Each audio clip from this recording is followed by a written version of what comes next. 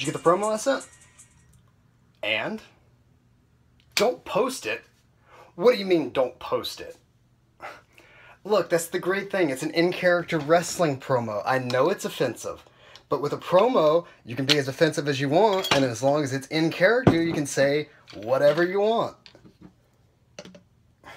Come on, it's the equivalent of being able to say, with all due respect, after a sentence. It gives me carte blanche. What do you mean, what am I doing? I just got on the gym, mixing my protein shake. Fine, it's a beer. Yes, it's a beer. It's my post-workout beer. My post-workout 6th beer. Look, I'm going to go ahead and post it. Look, everybody in pro wrestling has a very good sense of humor.